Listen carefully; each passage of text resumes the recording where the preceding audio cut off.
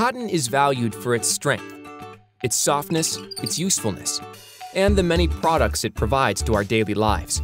But like any product of the earth, cotton needs protection from its natural predators.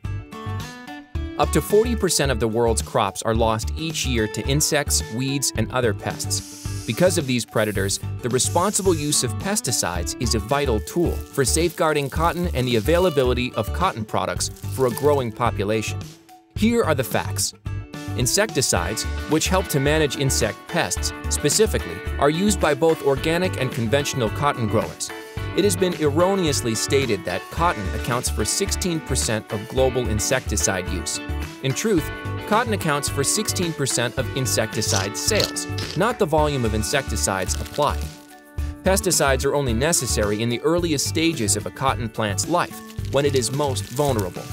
Once the plant matures and the bolls open to reveal the fibers, there is no need to protect them from insects.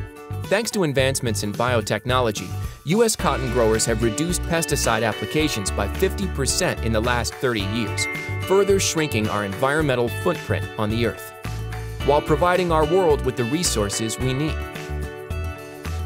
To learn more, visit cottontoday.com.